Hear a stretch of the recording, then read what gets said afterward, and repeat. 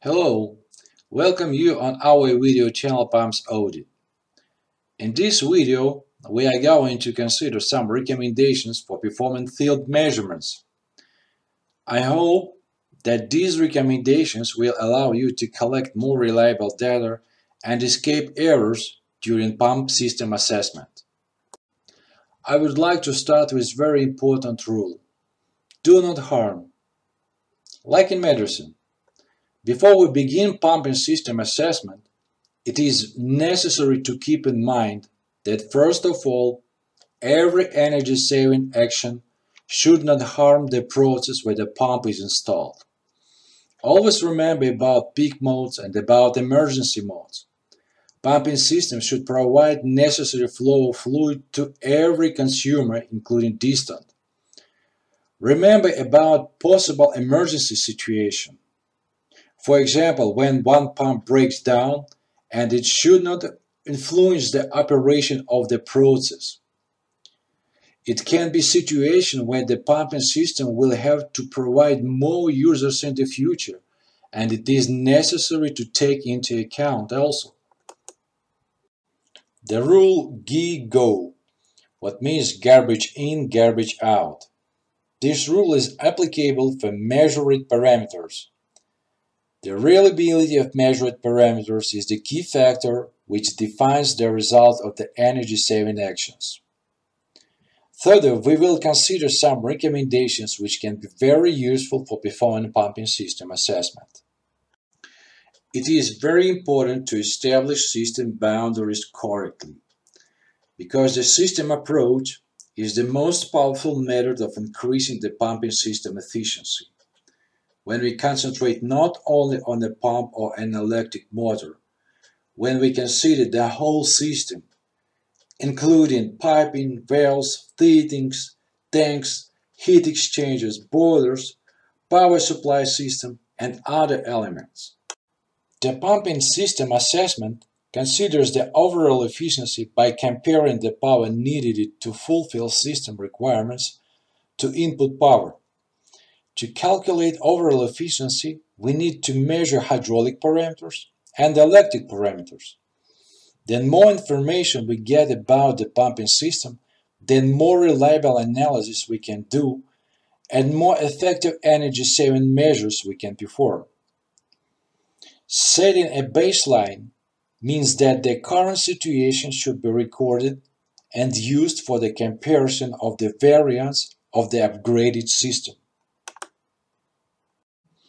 What initial information is necessary to have before pumping system assessment?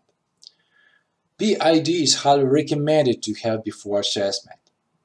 Review P&ID and piping isometrics. Walk the system down. Nice to have a P&ID when you do it. Talk with operators. Develop a simplified flow diagram. Is it possible to measure hydraulic and electric parameters at the site? Are there pressure gauges, flow meters, power meter? If not, is it possible to install it or use portable instruments?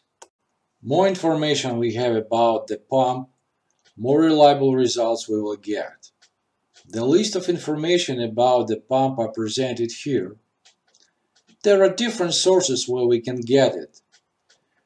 Pump nameplate, test report or catalog, manual, and other documentation which was supplied with the pump. This is an example of a pump nameplate. Here we can find main information about the pump. Also, we can request information about the pump from the manufacturer. It is highly recommended to have pump curves before starting measurements, because it can be used for validation. You can immediately define that the values of the flow or head are far from the real values, or very close to real values. During the analysis, superimposing a system curve will show the impact of making changes to the pump. The operating efficiency after a change will be dependent on the system the pump is attached to. There are at least 3 types of pump curves you can get. Curves from the catalog, Test report from the factory. Test report after commissioning of the pump. Field test curve can say users about changes of curves and degradation of the pump. It's highly recommended to make a pump test after commissioning and fix the parameters of the pump, especially for pumps with power more than 130 kilowatts. For pumps with power more than 50 kilowatts, it's necessary to have at least a factory test curve. It will be valuable information for you in the future. Information about pumped liquid. The name of the pumped liquid, temperature and the range of temperature, viscosity and the range of viscosity, density or specific gravity, presence of solid, concentration and size of particles, vapor pressure, chemical content. This is information about electric motor.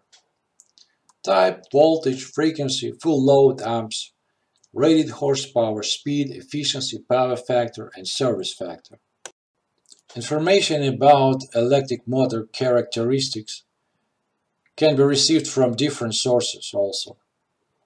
From the nameplate, from the catalog, and can be received from the manufacturer. During measurements planning, it is necessary to know: do the parameters of the system change in time? If no, then single measurement will be enough. If yes, measurement over time will be necessary. If we are talking about system with changing parameters, for example the water supply system, it is necessary to make measurements over time and define the maximum and minimum operating values, most often duty point. The best solution when historical process control data is available. It can be stored in SCADA system or in the paper journals. Additional system data.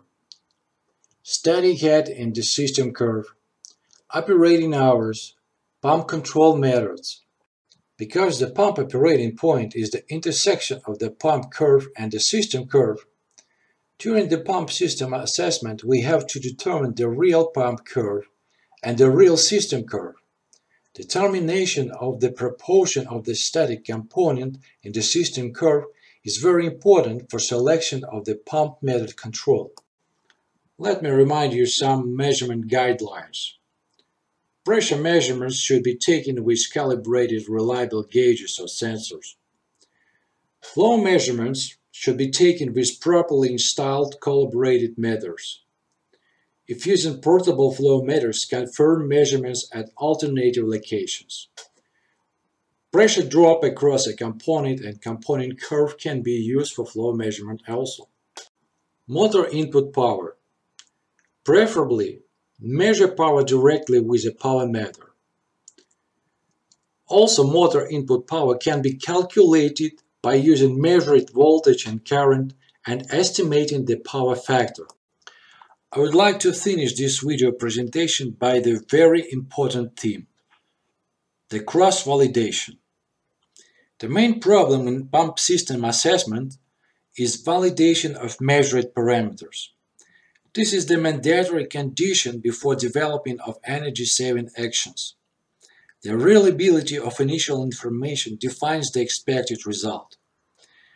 There is a list of some recommendations which can be used for validation of measured parameters or determination of parameters that cannot be measured.